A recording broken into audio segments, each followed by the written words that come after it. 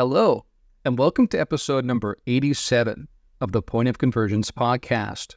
As always, I am your host, ExoAcademian. Throughout much of the 20th century, there existed a narrative that ran in parallel, but also somewhat in shadow and away from plain sight, to the march of history that we all learned about in school. This parallel narrative spoke of remarkable technological craft, seemingly centuries ahead of our own cutting-edge marvels, and included whispers of encounters with the pilots of said craft, who often both looked somewhat like us, humanoid, bipedal, etc., but also distinctly different, that is to say, alien, with huge wraparound eyes and skin the color and texture of mushrooms. Within 20th century history, the period where we saw these two parallel tracks most oversect, at least initially, was around the turn of what is commonly referred to as the atomic era. If you look at the history of the development and testing of atomic weapons, you will find these others entering the fray, even if in ways that still didn't make much mention in mainstream news publications. Desert landscapes, mushroom clouds, and flying saucers. These all go hand in hand when you consider these two parallel tracks of history. Towards the latter half of the 20th century, another key intersection occurred, one that saw these others, or perhaps another group of others altogether, entering the fray to embark upon some kind of vast but secretive genetic program, a program that saw human beings taken aboard a parent craft and having their reproductive material taken, apparently in the service of the creation of hybrid beings. That is to say, a new creation of humanoid creature that was very much a cross between us and them.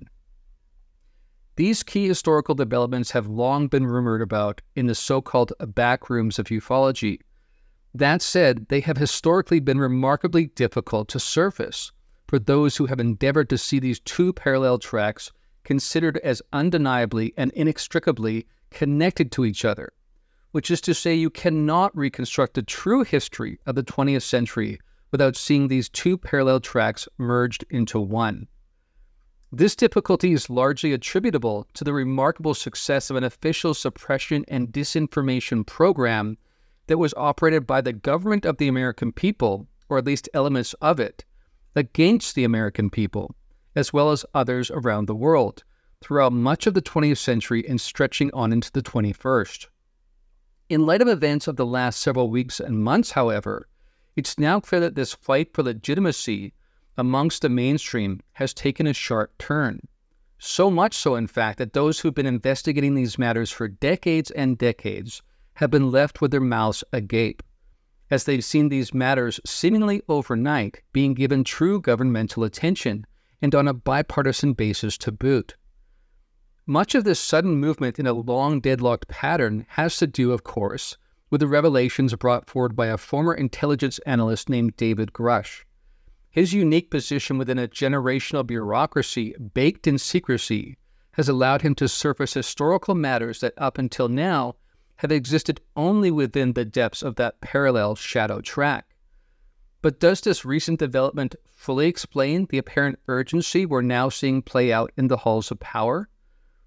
Those deeply steeped in legacy ufology have long suspected that some of the very politicians who are now taking action have known about these same matters for years, at least in broad strokes. So that still begs the question, why is this now galloping along at such a breakneck pace? Why is this subject only now garnering what seems to be a truly national focus? To be clear, the surprising pace of recent events, which has seen each of the main governmental bodies in the United States in recent weeks publicly take up the challenge of endeavoring to be transparent about this enigmatic part of our history, has left many wondering if something more than meets the eye might be in play here. After all, finally beginning to move towards transparency is one thing, but what we're apparently seeing is arguably much more than that. To be clear, we're now seeing legislation being crafted by some of the most powerful politicians in the nation around what is officially being deemed a disclosure plan. The question is why? And just as, if not more importantly, why now? These are the very compelling and complex matters we'll seek to engage with in this, the 87th episode of the Point of Convergence podcast.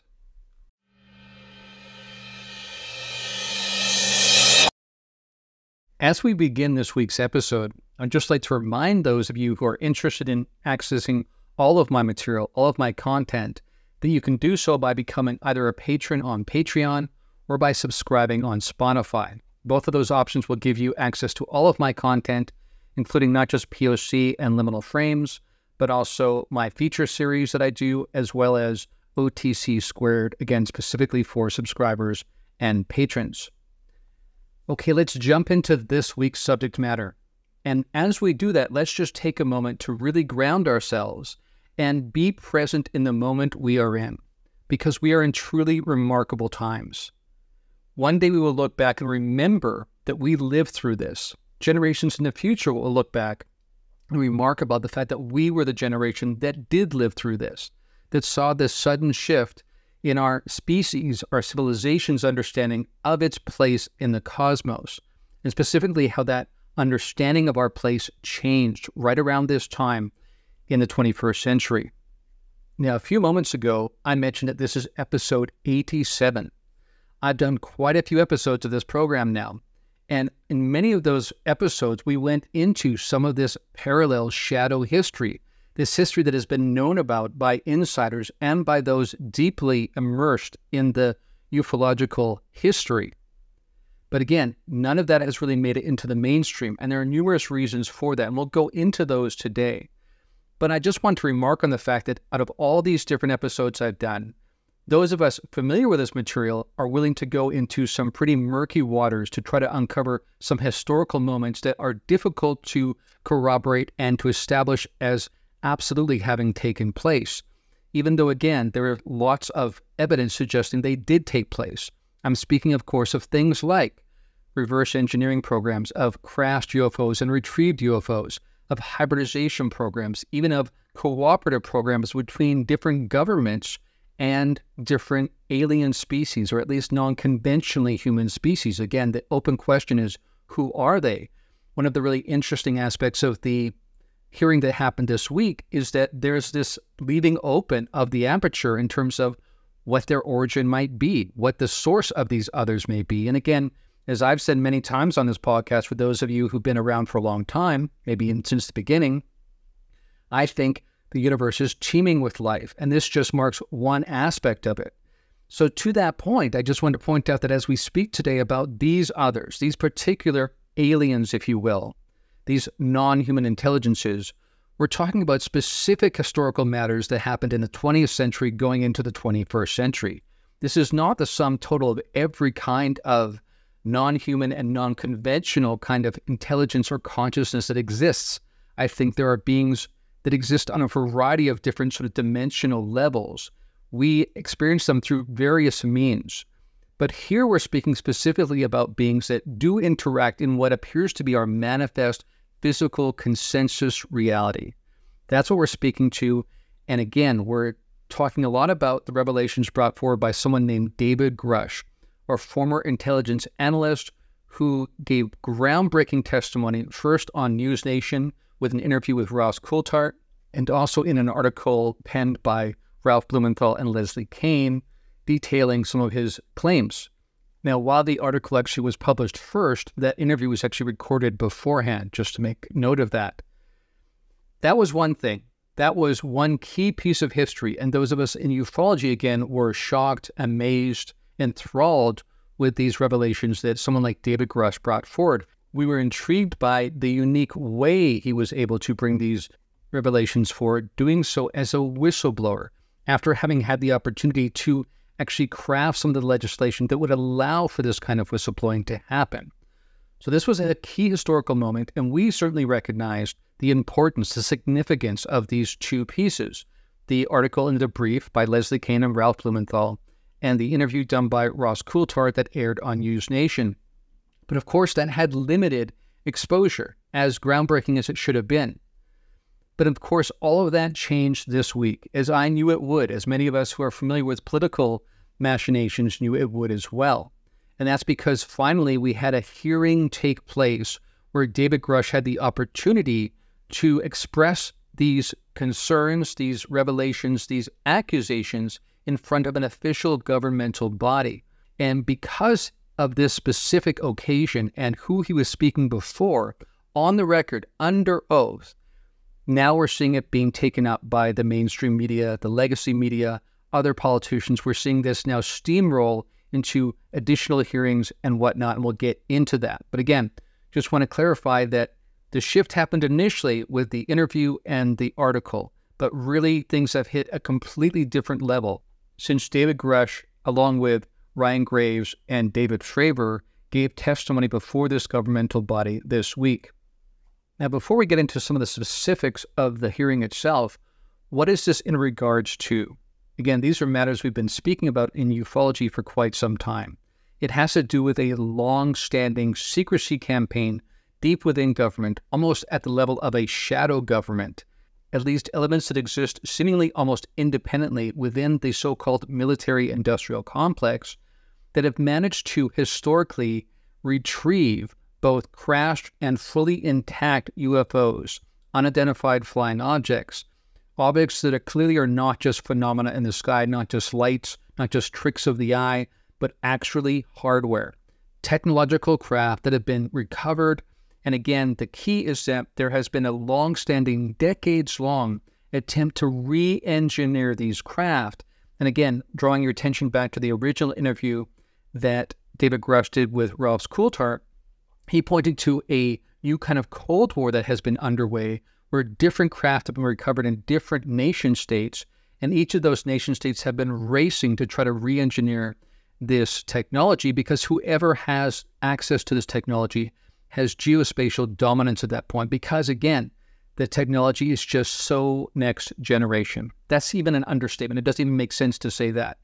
As David Fravor pointed out, even our material science is not even close to understanding this. So we can't build the craft, or we can't even put together the material of which it is made. That's the point that David Fravor made in the hearing when he was being questioned about his understanding, his interpretation of what he actually encountered. Now, as the public begins to reflect on the nature of the accusations brought forward by someone like David Grush, what they are trying to reckon with is how there could have been a secrecy campaign, not just for 1 year or 2 years or 5 years or a decade, but for 75 years or more.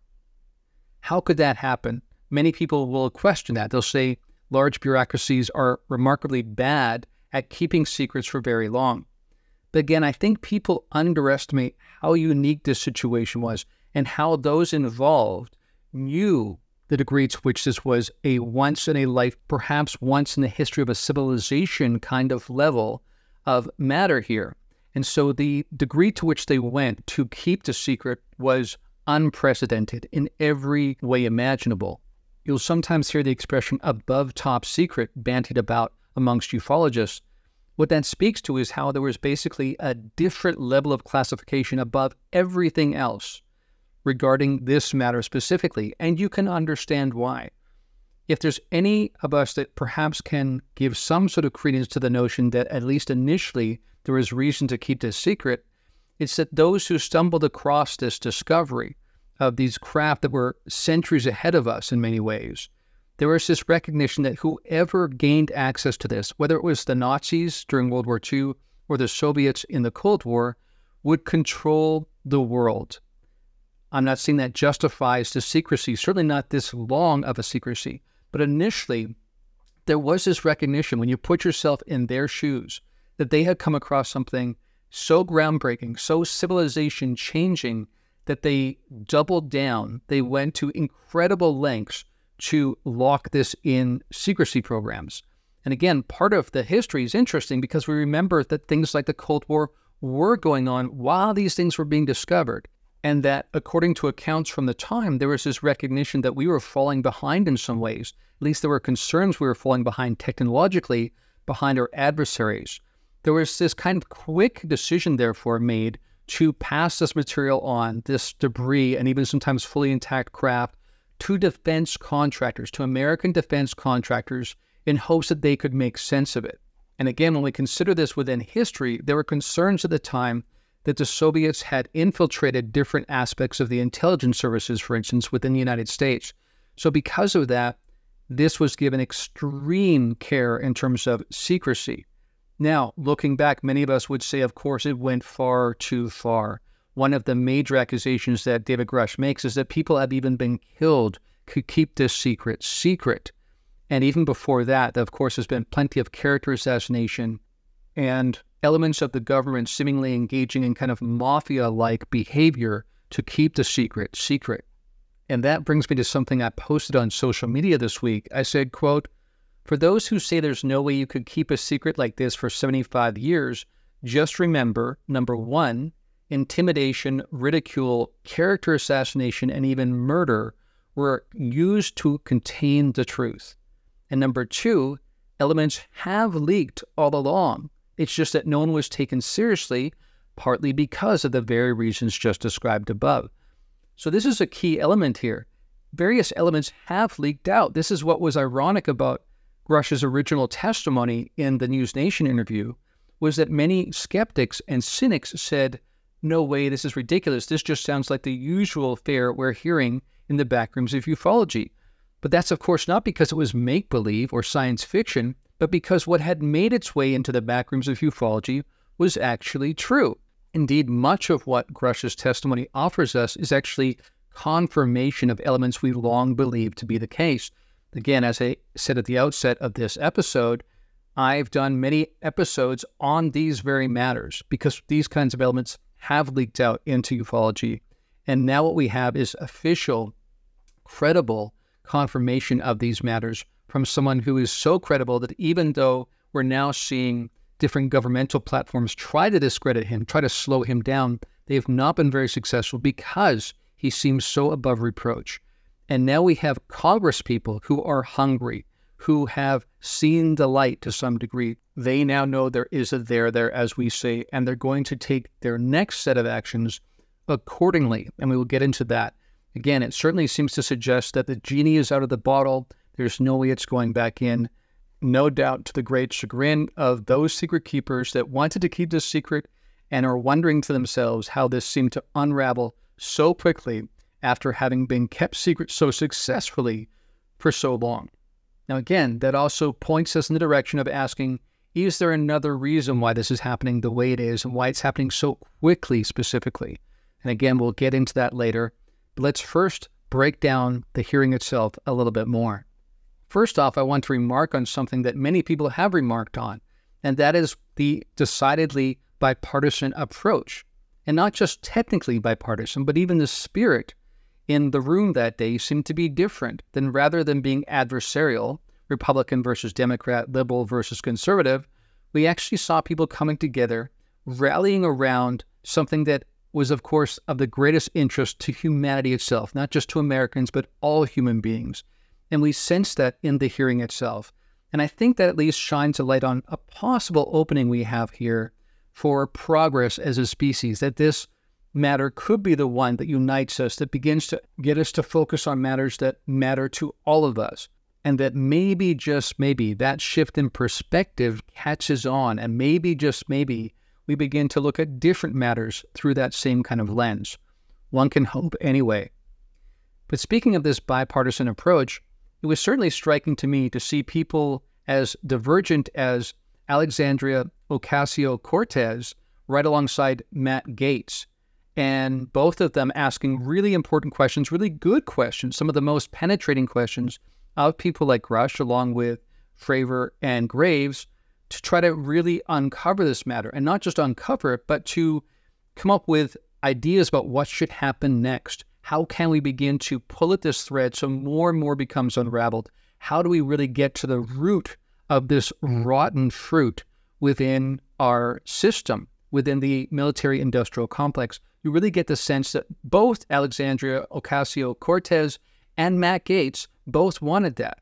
Of course, right along with people like Tim Burchett and Anna Luna. But what was interesting again about Ocasio-Cortez, AOC as she's known, and Matt Gaetz is that these two are almost polar opposites. They are the epitome of the extreme right wing and the extreme progressive left wing, at least in terms of how each group would portray the other.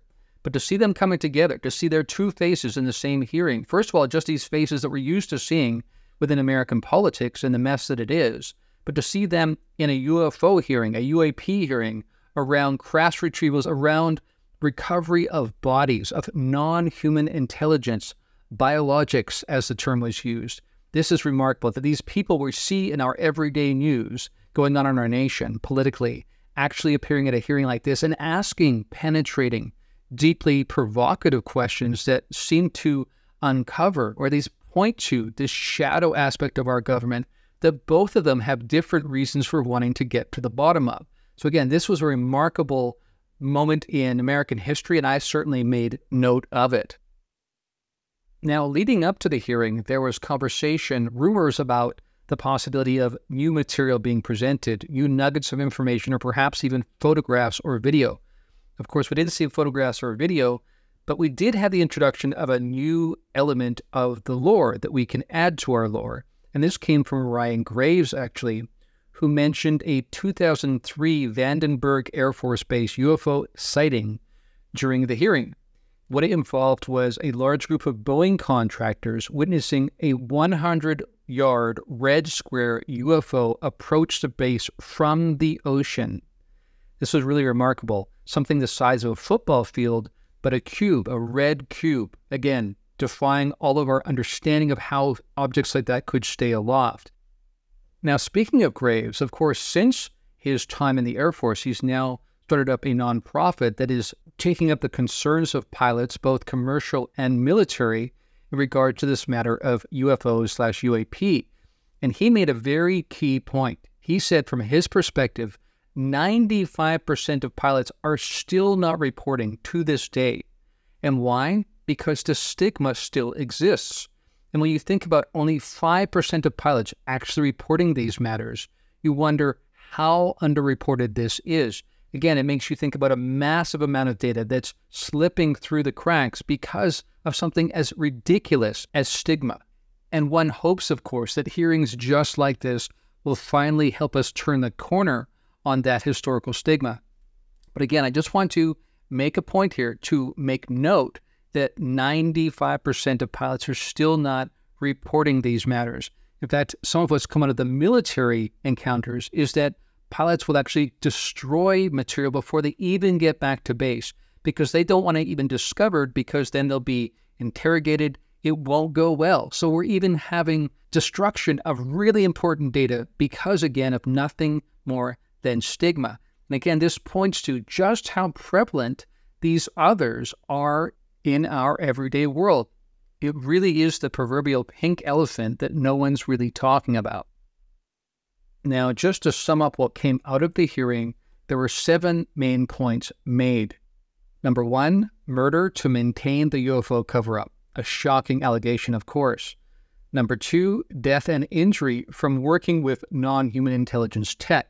In other words, just operating the tech, working with it, can cause injury, often radioactive or something like that. Number 3, non-human craft exist and have been retrieved. Number 4, some craft have been intact. We're not just talking about debris fields here, we're talking about mostly intact craft, which of course gives you a huge head start on reverse engineering. Number 5, non-human corpses, bodies found. Biologics was the term used. Quoting Grusher, quote, biologics came with some of these recoveries, unquote. Number 6, reverse engineering of this non-human tech.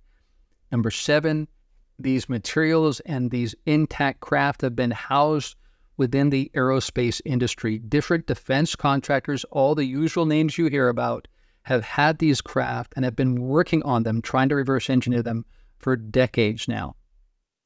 Now, while this particular item didn't come up so much in the hearing, I just want to remind us all that Grush, in his interview with Ross Coulthart, did speak to agreements or accords between factions of non-human intelligence and different human insider groups. And I bring that up because in the midst of the conversation about whether or not these craft being seen are theirs or ours, because you've got people like Stephen Greer saying that we have successfully reverse engineered some of these craft. For instance, some of the black triangles he claims are actually ours. And if you look closely, you can see rivets and that kind of thing that suggests this is actually man-made, but based on alien recovered vehicles. And the other vehicles, of course, are theirs, as the understanding goes. But what I would like to suggest is another possibility, and that is what I call COVs, which is an acronym for cooperatively operated vehicles. I don't hear many people talking about this, but I've heard some ruminations about this from some of the sources I'm aware of, that actually some of these craft may be cooperatively operated between them and us. That is to say, elements within the military-industrial complex and some faction of non-human intelligence. And again, this makes sense, at least as a possibility when you think about it, because if we already have accords and agreements, in other words, we already have contact and communication to the point where accords have apparently been arrived at, then it's not a huge leap to imagine at some points there might even be joint operated technology. In fact, I would suggest to you perhaps this is the truth behind the famous Tic Tac incident around the Nimitz, that perhaps what we have there is alien technology, but being cooperatively operated by elements of the military-industrial complex, hence why some people seem to know, a very few elite people seem to know what was going to happen that day, while the vast majority did not. For the record, I do not think David Fravor knew about it, but I do wonder about others that did know about it. We think again about the people that showed up so quickly and confiscated all of the data. Why did they know about it? How did they know about it so quickly? Again, I want to surface the notion that perhaps that was a cooperatively operated vehicle between a faction of non-human intelligence, or at least non-conventionally human intelligence, again, leaving the aperture open, and elements of this shadow government, this military-industrial complex element that may have made these accords, or perhaps even more than one of these accords, and perhaps even more than one of these groups.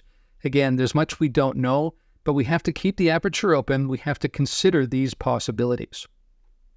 Now I want to address something that I've seen being raised quite often in our community, and it has to do with this notion of a national security threat.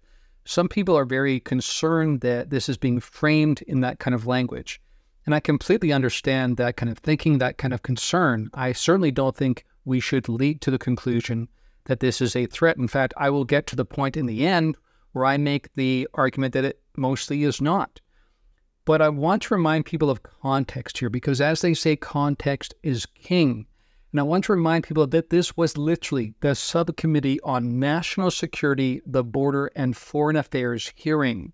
So within that context, I can understand why it would make sense for them to discuss at least the potential of this being a national security threat. And in terms of potentials, you certainly understand that if any kind of actor can bring vehicles into American airspace and act with impunity and demonstrate technological innovation and prowess that makes child play of anything we put up in the sky, then certainly at least potentially you can understand why that would be considered a potential national security threat. And to the credit of each of the men there as witnesses, Graves, Fravor, and Grush, all three of them said it's a potential threat indeed. And that makes complete sense. I think that's appropriate based on the actual context of this hearing. Again, this is a congressional hearing. Members of Congress, they are there to protect supposedly the American Republic, to guard against all threats, foreign and domestic. And so they need to be made aware of these things. And I've made this point before with people like Lou Elizondo and Christopher Mellon, that they're not trying to drum up, much as I hear this being bandied about within ufology, this national security threat as a kind of false flag. I think that does happen within certain elements, and certainly elements of the military-industrial complex love to produce new threats because that will give them additional funding to keep going with what they've been doing. But when people like Elizondo and Mellon have come forward bringing this notion forward that it's at least a potential national security threat, they're doing so as to behoove Congress to at least pay attention, to at least investigate. We can never get to the point where we ask the bigger questions unless the American people are made aware of this.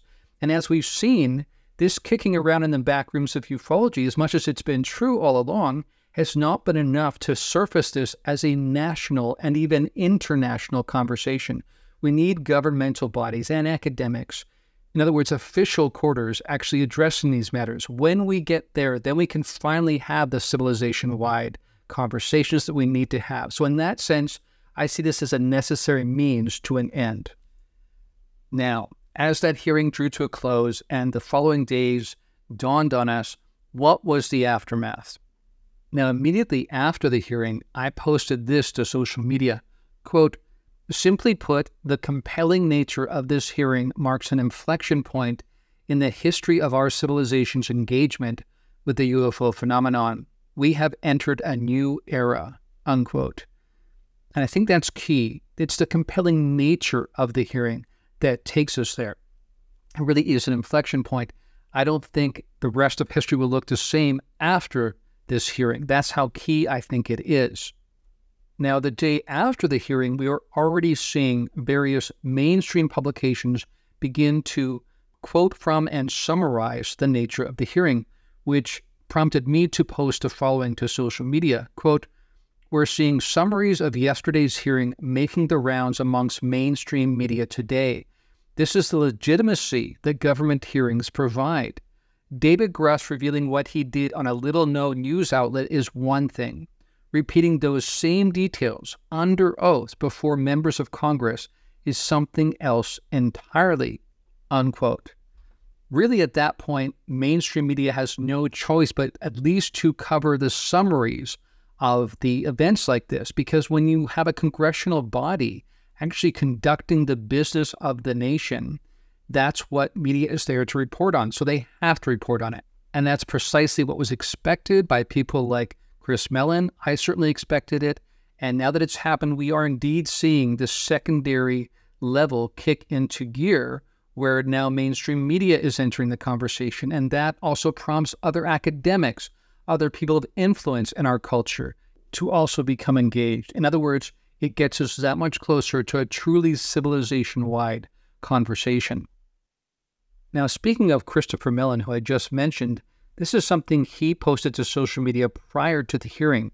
Quote, I think one of the outcomes of this hearing will be that Congress will come to understand the necessity of a congressionally led investigation to bridge the chasm between whistleblower allegations and AARO's denials. A good start would be for Congress to ask the ICIG what info it has already uncovered, unquote. Now, speaking of this insinuation, if not outright accusation, that AARO is acting with less than good faith, and that also means, of course, Dr. Sean Kirkpatrick, who's heading AARO, this is something else Christopher Mellon said. Quote, the fact that AARO has not shared satellite imagery of UAP with Congress is itself evidence of an effort to keep Congress in the dark, unquote. Now, very, very interesting, because clearly Christopher Mellon, other people in the know, I certainly had this inclination, and I've mentioned it on Point of Convergence and Liminal Frames before, that AARO perhaps is not really looking to uncover this matter, not really looking to unearth the reality of the secrets of the legacy programs and whatnot, that perhaps AARO has been put in place as kind of a internally appointed body to find nothing of real credence. That's basically what some people are suggesting is going on. And there's plenty in the evidence to perhaps at least support that idea. Now, further to that point, one of the most remarkable events that happened after the hearing was that Dr. Sean Kirkpatrick wrote a note basically complaining about the nature of the hearing and basically trying to defend he and his colleagues in AARO. And he sounded quite outraged, even went as far as basically discrediting some of the things Grush was claiming.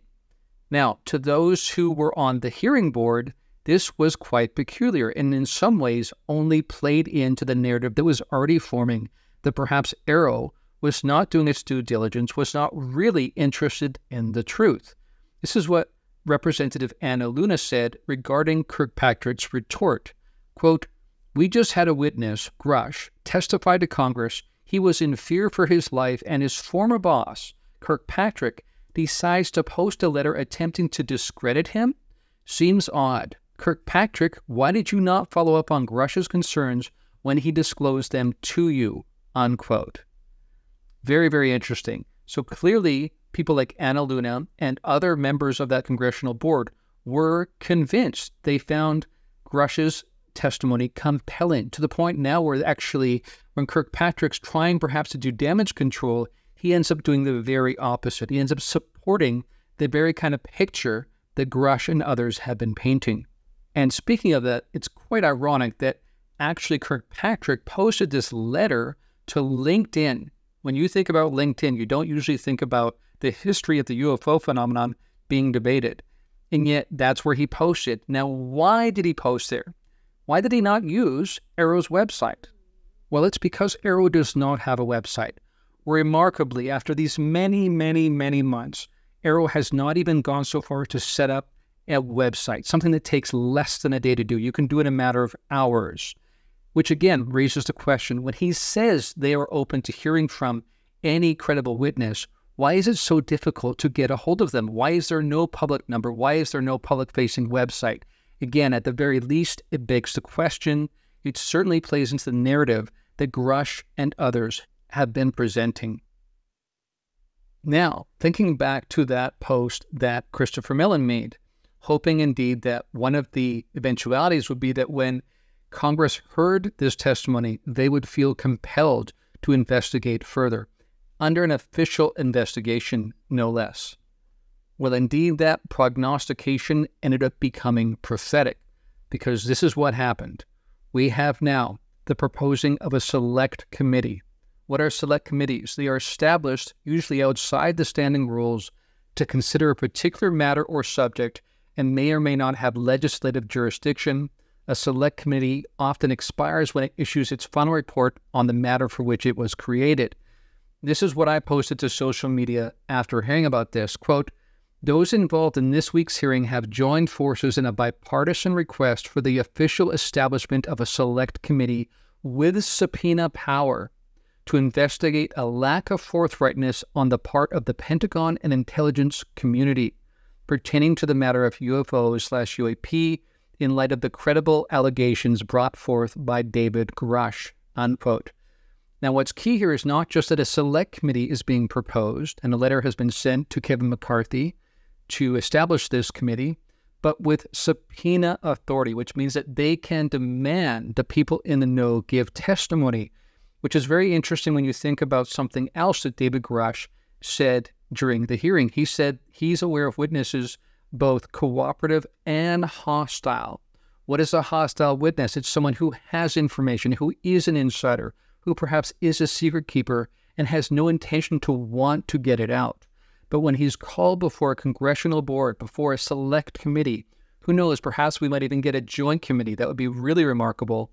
And he's basically compelled under oath to answer these questions honestly, to the best of his ability, or face jail time if he does not. This is exactly the kind of teeth we've been hoping for and that now seems to be coming about. Again, for those of us who've been in this for a long time, you can hardly catch your breath because this is remarkable. We're having terms like disclosure being bandied about by politicians. We're having conversations about transparency around the history of UAP in our society and our government's involvement with it in the deep secrecy caverns of the military-industrial complex. That was posted to social media this week as one of the three main components that Chuck Schumer, the Senate Majority Leader, is going to focus on in this next season.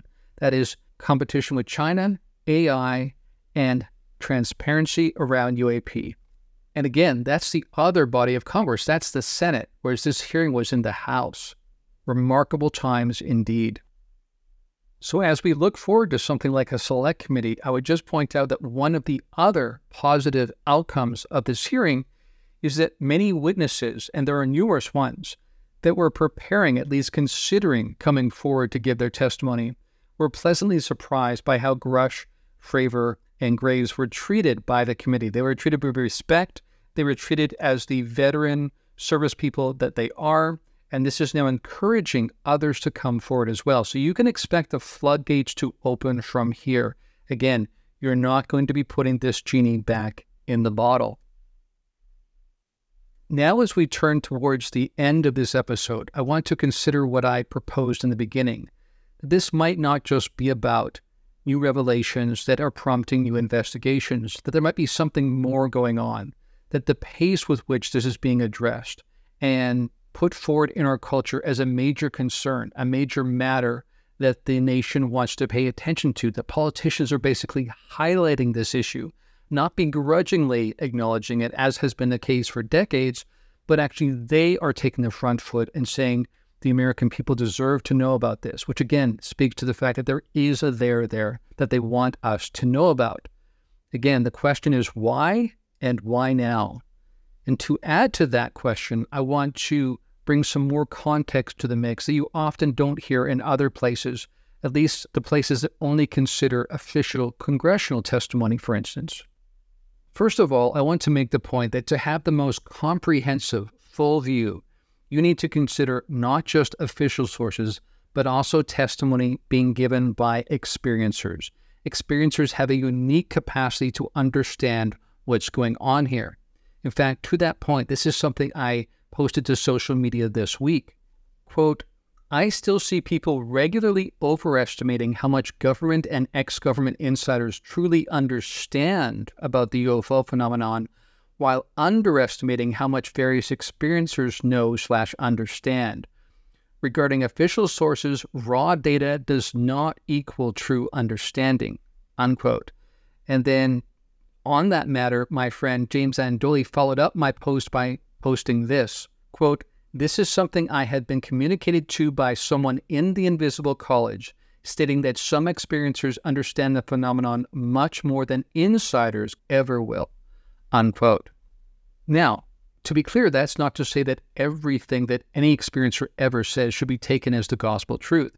I'm suggesting we look for consensus narratives amongst different experiencers. Any one of us, experiencer or not, is prone to error, is prone to engage in subjective interpretation. This is just what it is to be human. Experiencers experience that, as do non-experiencers. But when we see numerous experiencers, a data set amongst their own, rallying around similar narratives, similar notions that are being communicated to them, that increases the likelihood, it increases our confidence that this is actually pointing to something that is valid intel coming from the very beings we're talking about here. I want to remind everyone that in the midst of this conversation, all the great revelations that have come about, what we are missing in all of this is the communication from the others, from the non-human intelligence. And what experiencers can offer to the community, to our society at large, is actual communication from these others. And one of the main narratives that's been put forward by these others time and time again for decades and decades now, I'm going to sound like a broken record by saying this, but again comes down to warnings about the way we conduct our affairs as a civilization, that we are nearing some sort of cataclysmic collapse because of our own actions.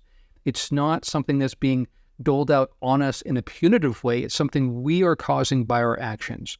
When you reflect, for instance, just on one matter, just on climate change alone, and not just the climate, of course, but the ecosystems that depend on that climate, it's very easy to make the argument that we are nearing a kind of biosphere collapse.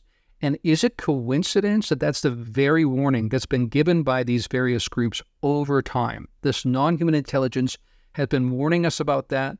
They warned the kids in Zimbabwe about that. They warned the abductees in the 90s about that.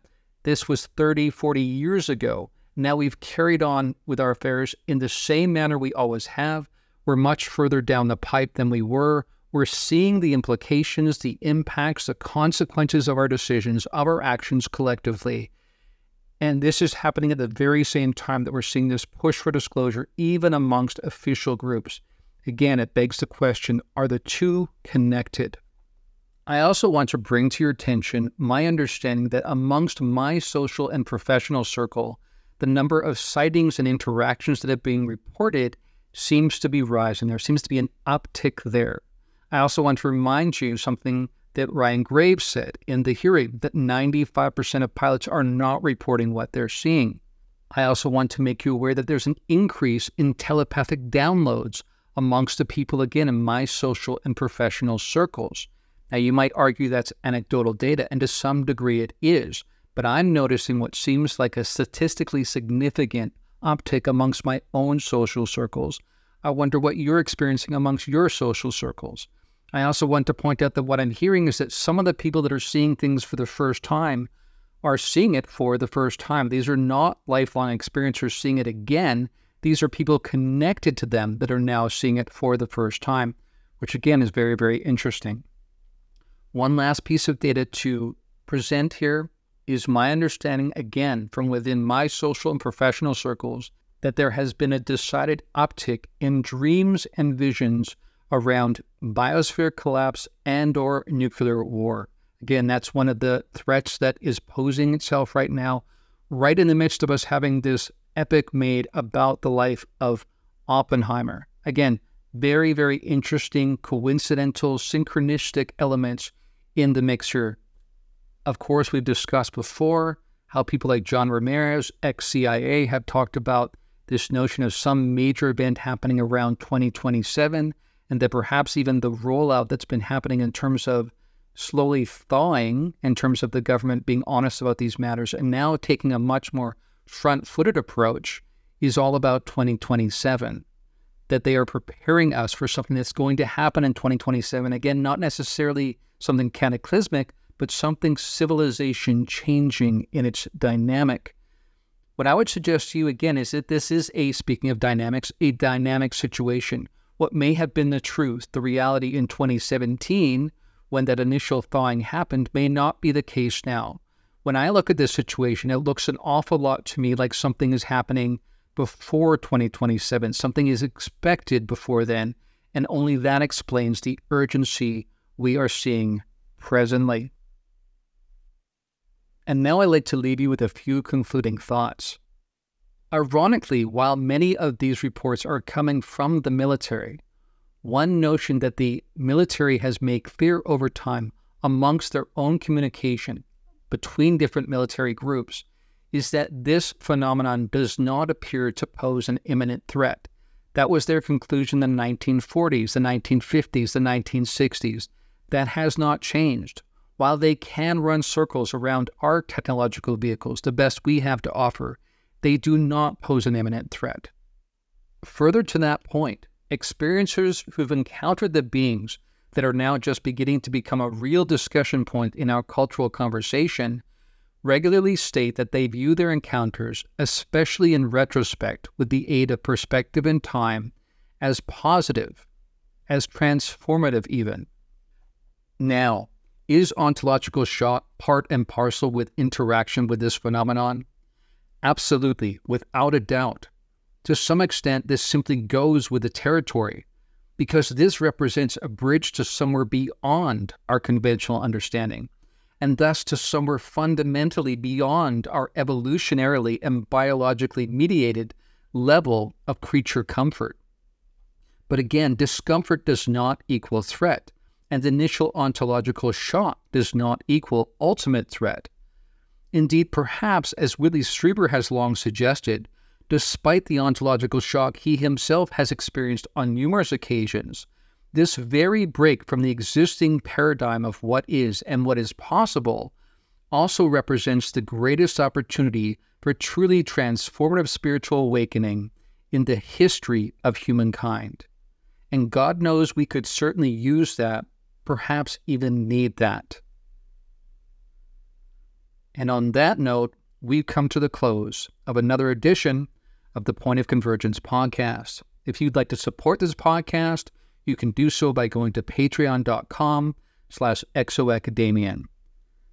But until next time, friends, from deep within the Blue Ridge Mountains of North Carolina, this is ExoAcademian signing out.